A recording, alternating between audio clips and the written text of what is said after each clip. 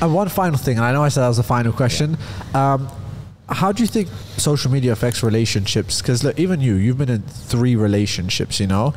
So do you think love exists nowadays? I feel like everything is becoming temporary. Like, I don't know, in this life, like, I say this to my friends, it's so stupid. It's like nowadays, people went from long form content to short form. Yeah. And now they're going from long marriages to short marriages, you know? It's sad because, you know, when you go on social media, you see these different things and you see other people living a certain way and you want that, you know.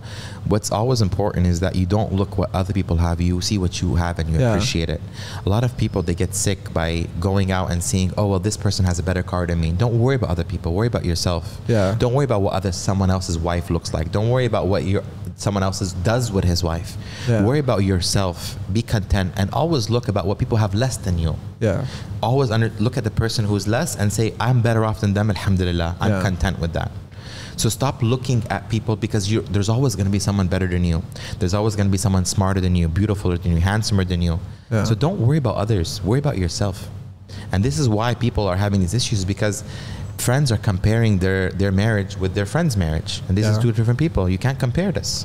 That's why I say compare apple to apple, not apple to orange. Who's the orange? Who's the orange? All right, anyways.